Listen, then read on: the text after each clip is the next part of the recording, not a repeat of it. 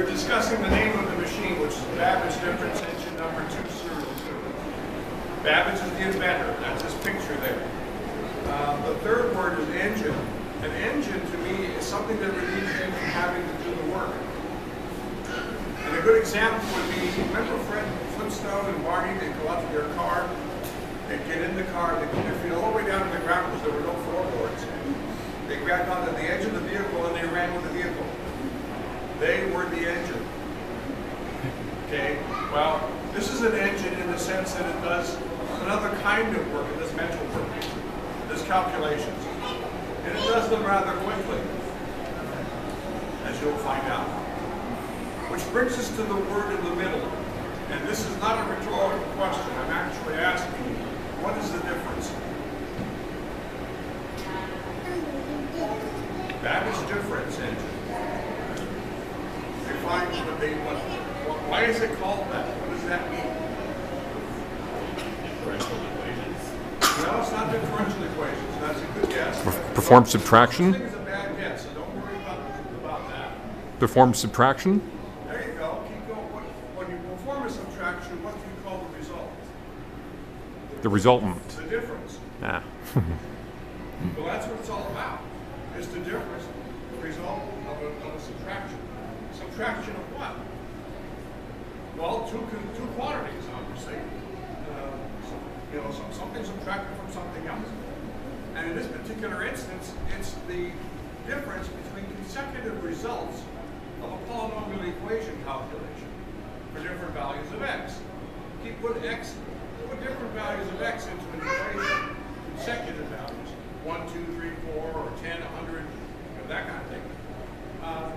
And then take the difference between them, between those results. And you end up getting a table of numbers, a list of numbers. Okay? Well, there's something rather interesting about that list of numbers. And I'm going to show you that with these equations that are over here. Because this machine has to do with polynomial equations, which you learned in high school. But subtraction you learned back in grammar school. Okay. So let's take a look at the blackboard. The right-hand side top shows what we call a third order polynomial equation. You people down here are not going to be able to see it unless you stand up. So this is an x cubed minus 2x squared plus 1 equation. And it could be any polynomial. The machine here is going to do a 7th order polynomial, x to the 7th polynomial. But here's what happens. Put x equals 1 in here. You have 1 cubed, that's 1. 1 squared is 1. Times 2 makes it 2. We have 1 minus 2 plus 1. And the first result is 0. Big fat 0. Put 2 in there. 2 cubed is 8. 2 times 2 is 4. Times another 2 is another 8.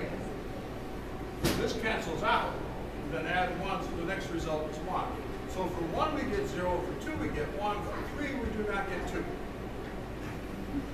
3 cubed is 27, 3 squared is 9 times 2 is 18, from 27 is 9, plus 1 we get 10, and then 33 and 76 and 145 is, this result matches that equation. Okay? All right. Now do the differences between the consecutive results. Subtract 0 from 1. If I take nothing away from 1, what do I have for an answer? What is the difference? 1. So we write that on the column next door. Take 1 away from 10, you get 9. 10 from 33, you get 23. 33 from 76, you get 43. You get this column of numbers. That's what's called the first difference. Okay?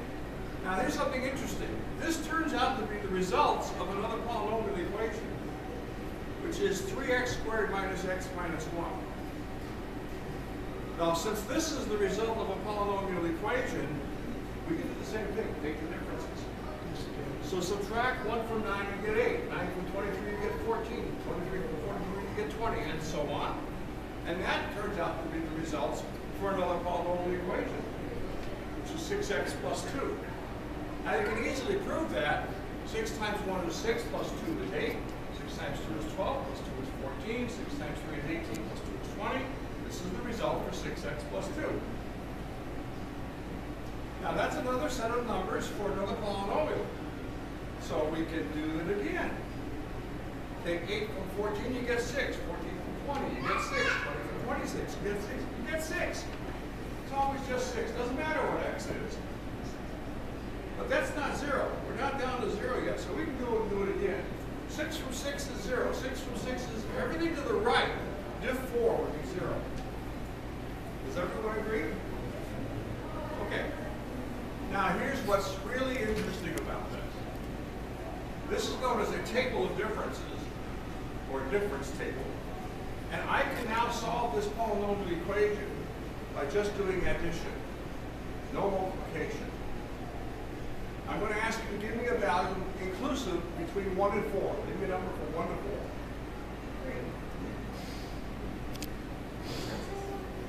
Okay, he's laughing, and I know why he's laughing. I cannot stop laughing. Okay, here's the joke, and it's not funny. Since the end of July, I have never received an answer other than 3. Too late. Too late. You had your chance. You had 4 possibilities. You gave me 3. Okay, so I'm going to pick the third line, the third row in this table. Now watch this. Add 23 to 10. What will 10 turn into if I add 23 to 10? Which is the number below.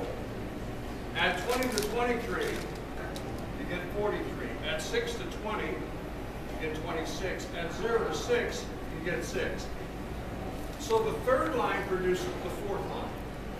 The fourth line will produce the fifth line. The fifth line will produce the sixth line, and on and on and on it goes. All I'm doing is addition. Now that means I now can begin to compute this polynomial for much higher values of x by just continuing on down this process. And never have to figure out what is x to the 99th power, third power of 99. Don't have to worry about that. Okay. Now, Babbage said, if I'm going to build a machine to do this, and it's 100, it's an x to the 99th polynomial, which means if I have 99 differences, 100 values in the table, how long is it going to take me to be able to do that with a machine? I'm going to have to do this to this, this to this, 99 consecutive adds to get another one line to convert to the next line. I can't build a machine that can do that. It's too complicated. Is there another way? Well, he started looking at other ways, and one of them which he found was quite interesting. You can come down the diagonal. Add 0 to 6, you get 6. Add 6 to 14, you get 20. Add 20 to 23, you get 43. Add 43 to 33, you get 76. That diagonal produces the diagonal underneath it. Okay? So he marries the two concepts of going horizontally and going diagonally and comes up with a diagonal set of steps in pairs. Comes up with this. Odd and even columns. Add the odd column to the even column. And do all odd even columns at the same time. Simultaneously. So I add 6 to 8 and 9 to 1. I do them both at the same time. What happens to when I add 6 to 8? What do you get for an answer? Add 9 to 1. What do you get for an answer? So we get 14 and 10. So now we have 0 to 6, 14 to 9, and 10. Add 0 to 6 and add 14 to 9. Same time. You get 6 and 23. So now we've come from this step down to this step. And I can repeat the process. But now on a 100-column machine, it's add all odd even columns at once, then add all even columns at once, even odds at once, and I'm done. And it takes about 8 seconds. So I can do all of these 8 columns in about 8 seconds. That's pretty fantastic. So he designed a machine that could do that. But now the next question is probably the most important question of them all. Why? What's it all for? What's the point?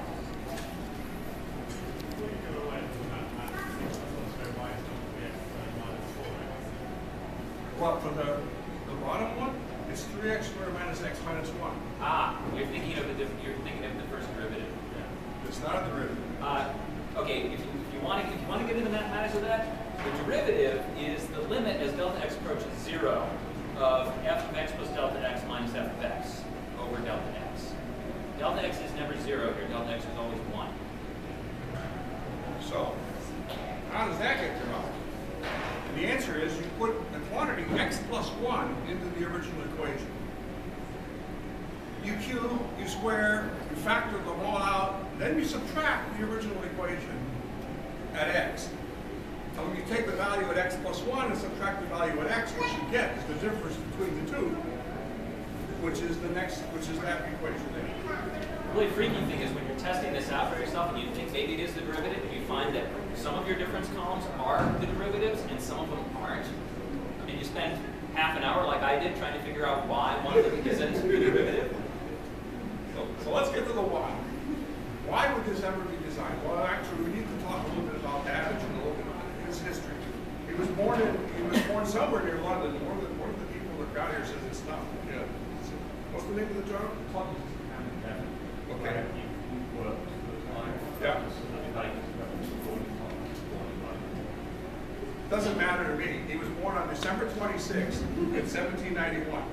And that's an important date because that was my dad wasn't born on that day, but he was born on December 26th. And he hated that birthday because he never got birthday presents. His Christmas presents always had to do. But his father was a rich banker and could afford to do anything with for Charlie. And in fact, when it came time to go to college, he sent him off to Cambridge, which was one of the most prestigious schools in the country. Wanted him to be a minister. But Charlie hated it, came back to the first semester and said, I want to be a mathematician. So he went back to the math school and got his degree in mathematics. And then he proceeded to no longer want to get any more degrees. He became really fascinated with something else, the formation of intellectual society. He got involved with that. He got to know a lot of very famous people like Charles Lyell, Charles Dickens, Charles Darwin, a lot of guys named Charles. What? Should have sent him to Oxford if you were going to do this. So anyway, what happened next was he got approached by someone named John Herschel, who was a budding astronomer who was in the astronomy club. And John says, you know, we ran out of our astronomy tables, and so we went to a publisher to publish new ones, and he ran out of material. So we went to a second publisher to publish the rest of the number we wanted. And now we've got these 2 volumes from separate publishers, and we don't know if they match. Are they the same? So would you be willing to compare them with me one night? So he came over and they went through them one night. They began to find discrepancies. They got to one page with so many discrepancies it really annoyed Charlie to the point where he speaks to his feet and exclaimed, "My God, I wish these values had been executed by steam." Get rid of the human element. Well, what was the human element? Well, he had a library of 300 volumes of mathematical tables, so he went and started looking at them and discovered they were all being done by something called method of differences, using polynomial equations to fit the curves, logarithms, sines, cosines, you name all those various things, okay? And all that work was being done over in France by unemployed French hairdressers. It was a men's guild. Basically, I guess the French Revolution put them out of business. So, they were retrained, and their job title was computer. And they were computing these tables by hand, adding. And they'd have multiple people doing one particular equation, and they would compare their results and make sure they got the same thing. So he realized it wasn't the calculations that were going wrong, it's what happened to those calculations when they were done. These pages that were formulated were given to a typesetter to actually produce the page that you wanted to print. And he was making all kinds of errors setting up the type. Very easy when you consider he's populating it right to left because he's going to play it upside down. He's basically putting it in backwards and he's reading the paper the other way. Okay, and you can easily see how you can lose track of where he is. Skip a digit, add a digit, you name it. So it was the actual typesetting. So he said, okay, I can build a machine that will do the mechanical typesetting, but how are we going to load it? Can't have people load it. So we're going to have somebody, you know, I'm going to have to build a machine that actually calculates the values to put into the printer. But that's very expensive. I can't afford to do that. So he goes back and looks at the library, notices a lot of those volumes in there are government tables, navigation tables, actuarial tables, construction tables. They're all things that the government is using. So he goes to the British government and says, did you know that your tables are full of errors? Yeah, we know. What can we do about it? Well, I can build you a machine which can you accurate tables, no human involvement, just crank them out. That sounded pretty good to them, so they decided to fund his project. And in 1823, he starts designing the difference engine. Now, he can't do the work of actually making the parts. So he hires the best blacksmith in London to do this. His name was Joseph Clement. And Clement takes these designs and starts actually formulating and making the parts. And 9 years go by with this going on. And pretty soon the people were clamoring, where's this difference engine you were going to build? So he goes to Clement and says, look, I'm being inundated with requests to be able to show this off. Can you take time off and build me a little pre-column version of this thing so I can show the people? So Clement takes off 6 months, builds this little pre-column version, gives it to Babbage. Babbage demonstrates it at a soiree. People ask, is this the full machine? Oh no, this is just a little bit of it. So they begin to call it a beautiful fragment, a little piece of the big machine. Next year, the 10th year into this project, the government has heard about it. So they come to Babbage and say, okay, is this our machine here? And he said, no, we're only half done. What's the whole? We don't understand what half is if we don't know the whole. Oh, it's going to be 24,000 parts, and we've got 12,000 parts made. So the government said, are you kidding? We've spent 10 years, 17,000 pounds on this project, and you're telling us you're only half done. We can't afford to wait another 10 years. By the way, 17,000 pounds in those days, typical British salary was 50 pounds a year. So this was 34 people's salary over the entire 10 years. A lot of money. At this point, Babbage doesn't know quite what to do except to get Clement to move his shop over to his side of the Thames River so they can work much more quickly together. So he goes to him and proposes or tells him, I want you to move your shop over to my side of the Thames. Then he adds, oh, by the way, I can't afford to pay you to make the move. Well, this was the last straw for Clement. He quits. Now, British law says that whoever makes the parts owns the parts. Clement made the parts. So they were all his. And then the government steps in and says, no, if you're going to quit, if you're going to divorce yourself from Babbage, you're going to have to give him some of the parts because he was the designer. So Clement gives him a smattering of parts that are no consequence. He keeps all the important parts. Keeps all of his tools. Okay. Meanwhile, what does Babbage have? He's in the beautiful fragment. He's got part of his design. Clement's actually still got part of his design as well. And he's only got a smattering of parts. And then Clement looks at these parts that he's got and realizes they're not doing him any good in that form, so he melts them down and uses them for something else. So at this point, it really puts the axe to the project, and the government pulls the funds. So his difference engine is not going to be real. He turns his attention to a new project. He starts designing an analytical engine. There's design panels over the shoulder. He works on that for several years, and around mid-1840s, around 1847, he realizes he could have economized on his original difference engine. Instead of 24,000 parts, you can get it down to 8,000. So he spends the next 2 years redesigning it and calls it difference engine number 2. Goes to the British government with the design, and they won't build it. They've already been burned by him once, and they're not going to get burned by him again. So he puts the plans away and keeps on working on the analytical engine. And in October of 1871, he dies. And nothing has been built. The analytical engine hasn't been built, none of the difference engines, and so on. Waste of time. His sons inherit this stuff. They get the beautiful fragment, they get the smattering of parts, they get all the plans for difference engine number 2. And they don't know quite what to do with them. Eventually, by 1875, they decide to give them to the London Science Museum. The Science Museum exhibits the beautiful fragment and the plans. They go into the vaults in the basement, disappear from history for 110 years. Now, we're not going to wait 110 years. What I'm going to have you do is do you get them all back? I think this would be a little bit tight. We haven't just shown Down the front. So now we're gonna show you how this thing works, front and back. So we're gonna start. If you want, half of you can go to the back. switch. Yeah. Yeah, half of you can go to the back. Half of you can stay here. We're gonna crank the machine. I'm gonna be talking about the front, and I'm gonna go talk about the back. So we get it all done in one shot. you're going to see the adding happen. By the way, we're going to rotate around. We're going to do it again, so you'll all get to see it. That half of people. No. Half of you need to go to the back, or we're never going to get this done. Don't worry, I'll explain both sides, and then you'll just be able to watch. So we're going to crank it, and I'm going to explain the front, then we're going to stop. I'm going to go to the back, and I'm going to explain the back, and we'll crank it again. Okay, here we go. This column adds to this column. The odd column adds to the even column, and it does it by counting down to 0 and transmitting the value through the gear in between the column next door. Both of them go in a counterclockwise turning direction, the number ones. This goes clockwise. This one counts down, this one counts up, because the numbers on the number wheels are in reverse order. One of them's got the numbers going around that way, one's got the numbers going around this way. So we're going to count this down to 0, add to this column.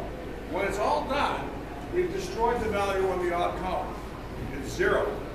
We have to restore it because we have to add the even column to the odd column. Remember, on the blackboard? So I have to put it back to its original value. But the gear in between remembers what it is. So we lift this gear up 3/16 of an inch, which disengages it from the even side because it's thin, but the other side is thick and remains engaged with the odd column. And we put the odd column back to where it belongs. So it's add, lift up, separate from the even column, and reset the odd. Now we're having finished that, we're all done with the add process, including the reset. So we lift the gear up once more, so we disengage completely from both the even and the odd, and then the gears between the two columns of even and odd drops to the bottom. And we do the odd column counts down, the even column counts down and adds to the odd column, lift it up, reset the even column, lift it up again, and repeat the process. So here's what it looks like. Everybody's back here. When you see how it works back there, you're going, ooh, and everybody's going to want to run back there. So here's the add, here's the reset, here's the next add, here's the reset, and then we're back to the odd column, adding to the even, resetting the odd, adding the even to the odd, resetting the even, and back and forth and back, all the way across.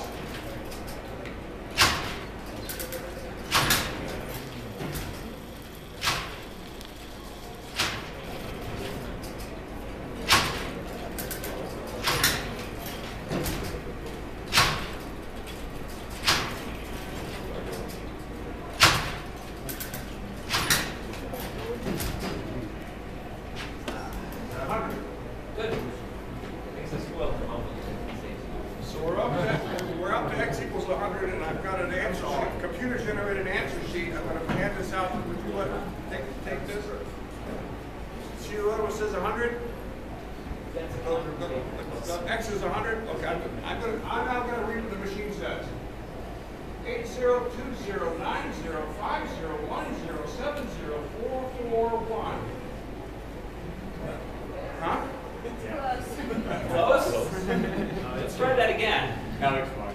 And this turns out to be one of the most interesting numbers in the machine at x equals 100. Because if you think about the 7th order polynomial, when you raise x to the 100th power, it ends up being nothing more than 1 and a bunch of zeros times the coefficient in front. So what we're looking at are the coefficients in this equation. We're looking at 8, 2, 9, 5, 1, 7, 4, and then a 41. Because it's written across the top. Next time when we get to 105, it'll be different. Okay, everyone, switch places. Okay, so Back to the front, front to the back, and I'm going to explain the back.